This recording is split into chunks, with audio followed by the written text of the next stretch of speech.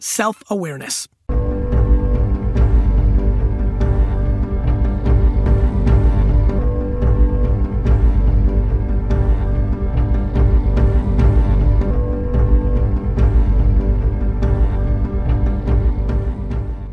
In this chapter, I talk about reaching high without delusion, the biggest decision I've ever made, and whether IQ or EQ is more important for success in business. This chapter means a lot to me because I think the topic of self-awareness doesn't get enough attention. And yet, if there's one thing that's helped me win over the course of my career, well, I've said that about hustle and gratitude and all kinds of other things in this book, haven't I? Whatever. This is another characteristic that has really worked for me.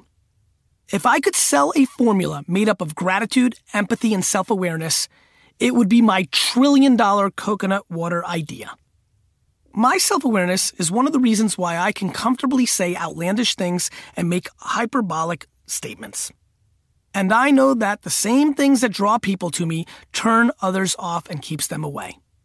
I'm okay with that, because I think I can help more people and get my point across better when I'm an unfiltered version of myself. Knowing how you come across to others can often give you an advantage as an entrepreneur. Take sales, for example. You can set the tone in a scenario, anticipate how people might react, and thus be prepared to address their concerns and questions even before they've been able to articulate them. It's really a valuable tool to have in your communication tool belt. And it's something I look for and admire in others. Self-awareness is underestimated now, but I know someday when I'm in my 50s, 60s, or 70s, it will be the subject matter of the day. If there's a chapter in this book that you would read or listen to twice, I'd say it be this. Hi everyone, I'm Beth Comstock from GE. One of the things I work on is trying to get a company that's been around for 130 years to remember that it was once a startup and to try to be as fast and nimble as a startup. I'm also one of the many Gary Vee fans. He knows as much about entrepreneurship as anyone, so I'm really excited to read the next 10 questions in the Ask Gary Vee book. So thanks for having me. What are some easy ways to become more self-aware? I know that probably sounded funny in your speakers, and that makes me laugh. Okay, this is a heck of a challenge. You know, if you asked me what's something I could spend time on that's not my business, I would go into two things. One, if unfortunately, I know I talk about some dark stuff here, but stick with me, guys. This is how I keep so happy. If something bad happens in my life with a disease or something like that, I could see me becoming very, very, entrenched in the advocacy of like repealing it and fixing it, and I could see that whole cliche thing playing out. The other one is if I really achieve my goals to become the Jets owner and all this other stuff, and I've got some downtime in my 70s, 80s, and 90s, I might explore self-awareness. Like, can it be taught? I'm not sure. The answer to this question is very difficult. One, I think the only practical execution of becoming more self-aware that I've seen is creating a very safe zone for the 10 people that know you best. Let me explain. Put the 10 people that you know best into a room with you, one by one, by the way, and tell them you're trying to understand yourself better and create a very safe zone. Tell them, Mom, you're not going to hurt my feelings. Sally, you're not going to hurt my feelings. Tell them, look, I'm doing this. I know you're going to say some things that I don't want to hear. You got to pound them. You got to pound them to tell you the truth.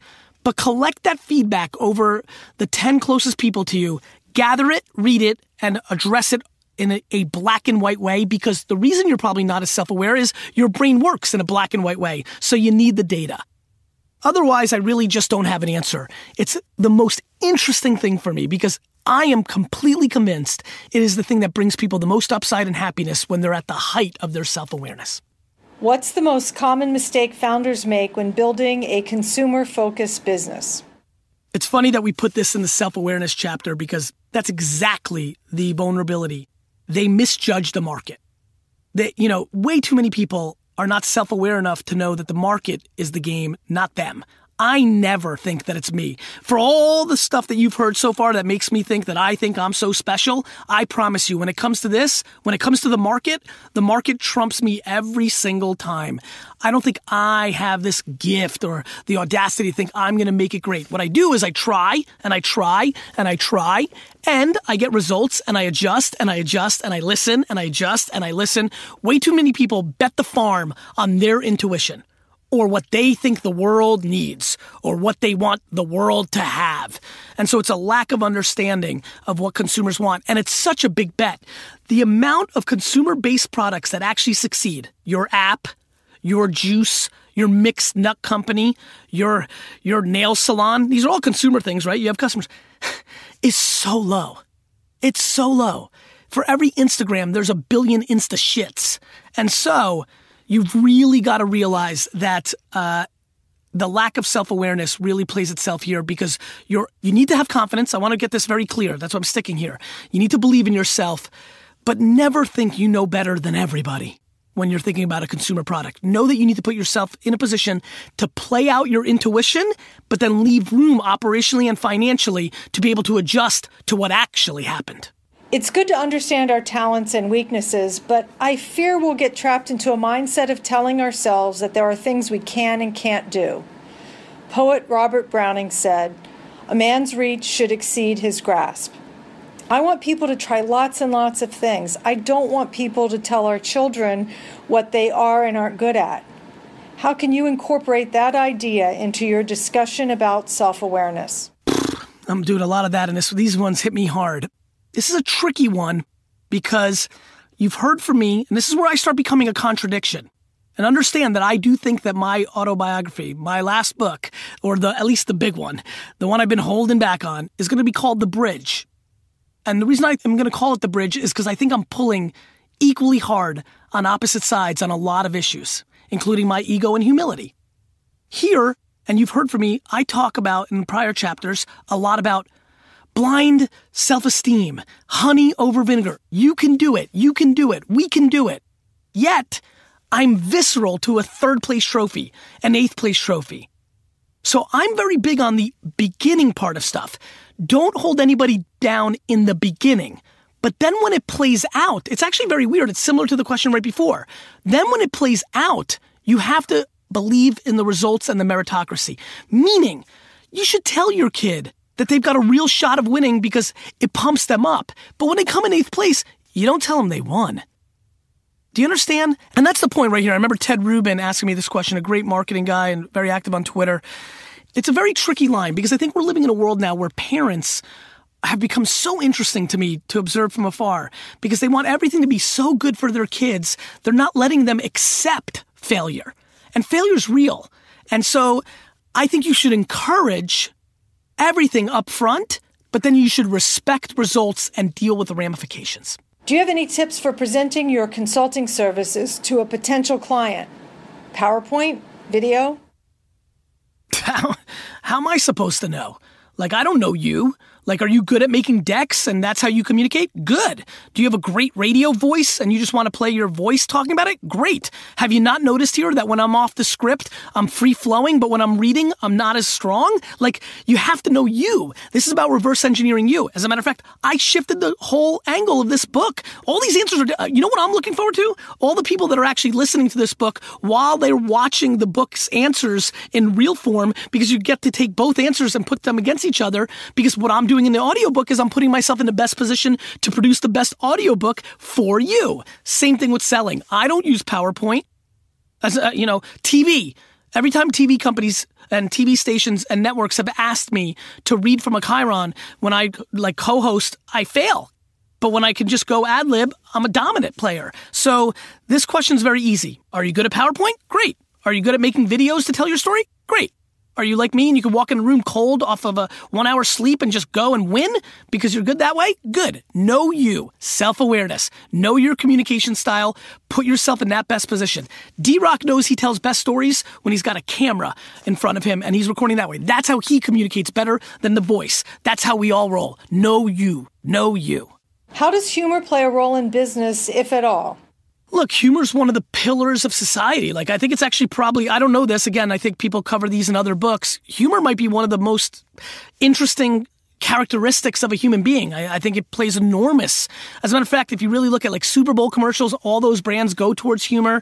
I feel like humor and high emotion, like tearjerkers, are like the two. Like, I guess movies is a good way to look at it, right? Like, there's not that many emotions you can play on, and humor tends to work for almost everybody. So I think humor is quite important. I use humor. I use humor as an executive. I think when things are tight or scary, I use humor to break up the tension. Look, but at the same token, back to self-awareness, I think there's nothing less exciting than when somebody's clearly not funny and they're forcing because they've romantically decided that they want to be funny. And so that's probably why it's in the self-awareness category. Good job, Stephanie Land, in categorizing these questions. So I think it's very important, but I think it's only important if you got it. I think it becomes less important if you don't, because if you're trying to force it, it could become detrimental. What was the biggest decision in your life that made you successful today? Do I have a story for you? This one taught me a lot of lessons, actually. I haven't told this story that often either.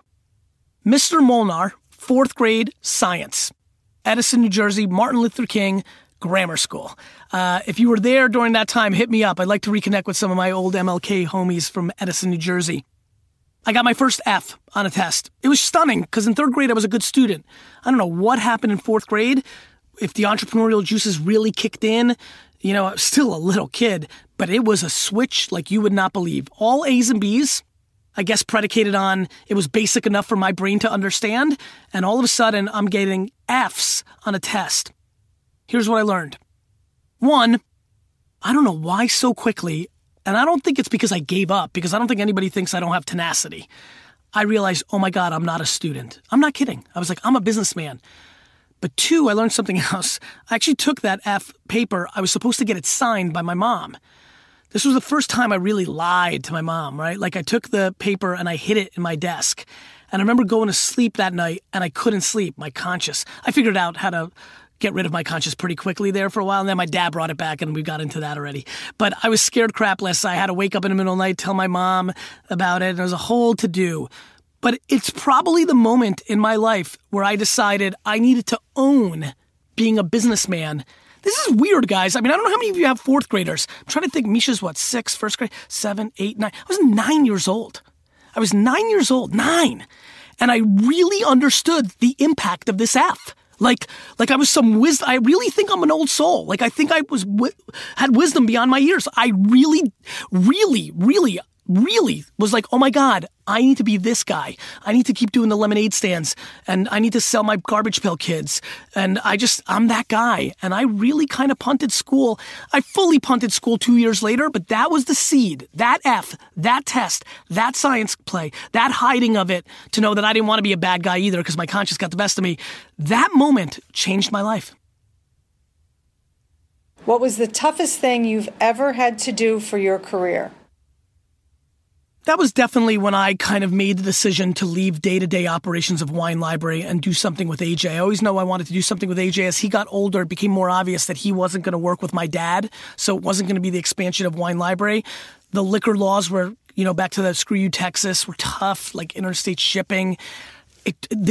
My Twitter and Facebook and Tumblr investment, the timing just all worked out that it was obvious to me that it was time for me to do something else. But the thought of leaving Jeff DeRose, Brian Delatorre, Eric Kastner, Ian Doran, Brandon especially, my dad, Justin, my brother-in-law, Bobby. I'm giving shout-outs right now because I want to. The thought of leaving them from a day-to-day standpoint, and most of all, and this is just the truth, leaving the baby that I built. Like, I was such a big part of the growth of Wine Library. That was quite difficult, to start something new, to start something fresh, at the height of our strength. I feel like there was a part of me that realized I was at the top of my game at Wine, and that became boring. The climb was maybe over. That was really tough. It's kind of like the emotions are starting to flood back right now.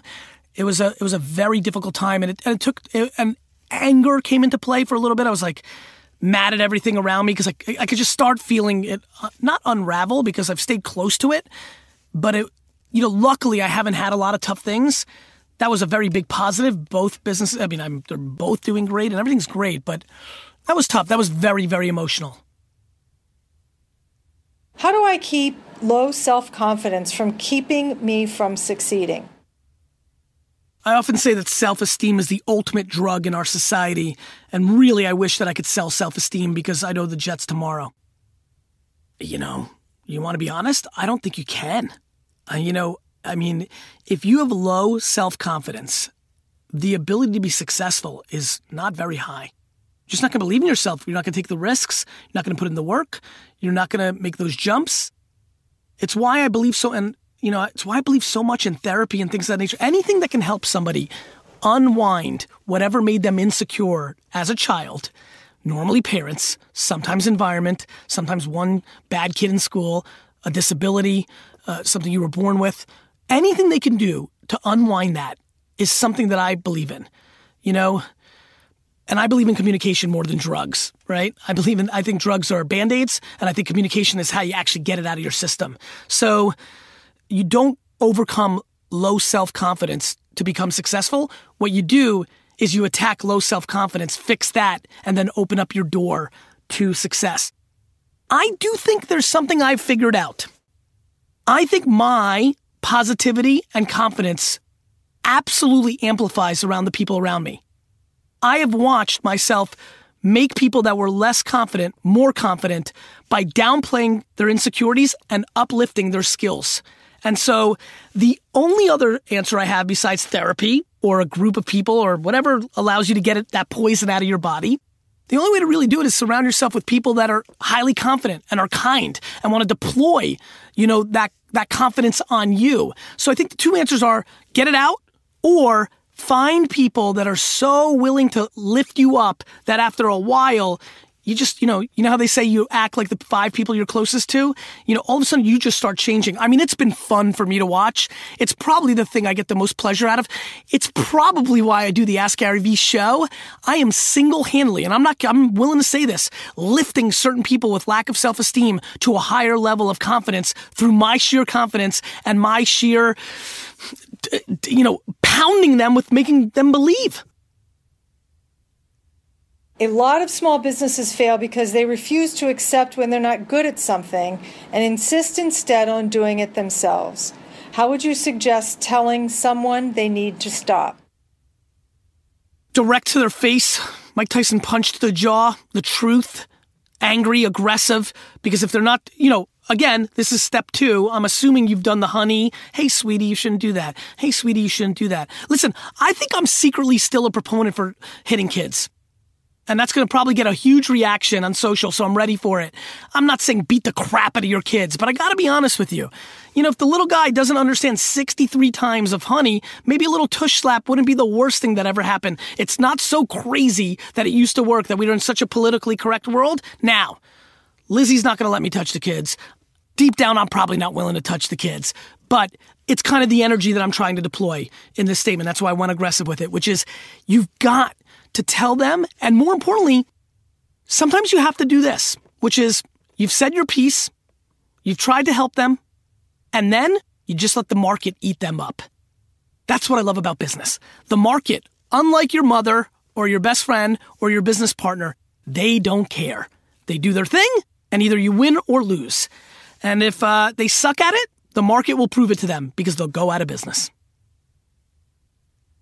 Do you think it's necessary to have an outgoing personality to be a successful entrepreneur?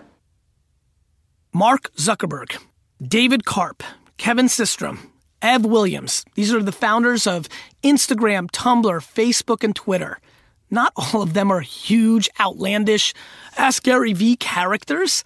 This is silly. Bill Gates isn't the life of the party from what I hear. I mean, absolutely not. That's crazy. As a matter of fact, I actually believe there's far more entrepreneurs that aren't Richard Branson than there is. I mean, because that's why the few of them that are out there. There's not that many of them. As a matter of fact, I think I get disrespected for my chops because I'm a little bit of a character. So absolutely not. That's been proven. That's not an opinion. Let's go document the 7,000 most successful businesses in the last 100 years. And I promise 5,000 are not outgoing and 2,000 are outgoing. There's clearly, that's silly. Let's move. Hey guys, it's Alex again. How do I overcome my people-pleasing nature? Why would you want to? This is super interesting to me. And society is very against people pleasers. it's viewed as a weakness. I would tell you that I am a stunning, aggressive, huge people pleaser. And it's the reason I don't fire as quickly as I should. So many of my small, micro vulnerabilities, things that I critiqued already in this book, things that people can say about me behind my back, almost all of them are because I'm such a people pleaser. There's something more interesting. So much of my success, so much of what I've achieved, why I'm going to win at the highest levels, bigger than all of you listening, is because I'm such a people pleaser. And that, my friends, is how I think about this. It makes me so mad that people have been taught that this is a negativity when I think it's a huge positive. So if you're lucky enough to have been born to people please, as long as you have your balance down, and I've talked about me being concerned long term, that I left too much on the table, which is people pleasing, as long as you get enough for you. You know, I talk about 51-49, so maybe I have a really good balance if I'm actually delivering on that 51-49. Give 51 to the other person. That's people pleasing. You might be 80-20, and as long as that 20 is enough for you, you're good. But if 32 is what you needed, you need to move it up to that. So you need to decide what kind of people pleaser you are, and is that people pleasing coming so much at your expense that you're not willing to do it anymore? And let me explain expense. It's not just money. It's happiness. I get much more happiness out of people thinking I've changed their life than by making an extra 100K or million or 10 million. People pleasing, my friends, is a gift. Nurture it. You get very personal when building your brand with the public. How personal is too personal? Where do you draw the line? Well, I mean, I draw the line in a lot of places, right? Like, it's really hard to find pictures of Lizzie, Misha, or Xander. So I keep my personal life very, very private.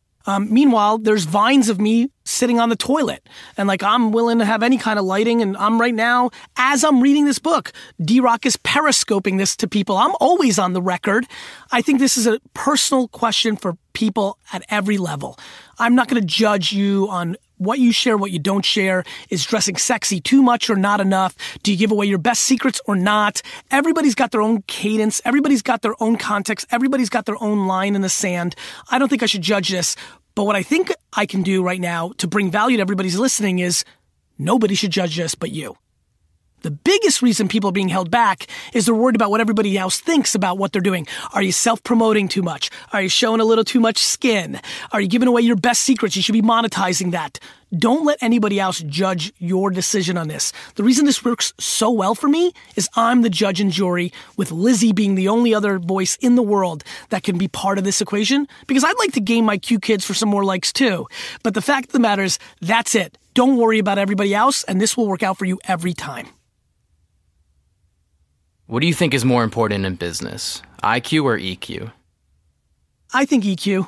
You know, at the end of the day, I think IQ is becoming commoditized. I think as information is at your fingertip on a Google search away in 1 second on your iPhone, how can smarts be as valuable as it used to be? I do think it's commoditized. I do believe that fewer people are born with exceptional EQ, but take this all with a grain of salt. It's because I'm such an EQ monster. My emotional intelligence is everything for me. And I'm sure some MIT person who's the greatest math skilled person of all time, Sally, let's call her Sally, who's made all her fortunes, all her happiness, all her travels, all her successes, met her husband, all the happiness came because she was book smart.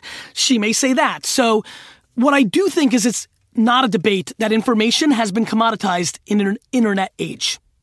Right? I mean, there's no debating that. I can figure out things that I didn't have to memorize anymore. How tall is this mountain? Who's the president? Who's the CEO? How many ounces in there? It's all there now. And so I definitely think EQ will continue to gain momentum over the next 50 years as information continues to come to us faster, easier, cleaner, and thus becoming commoditized.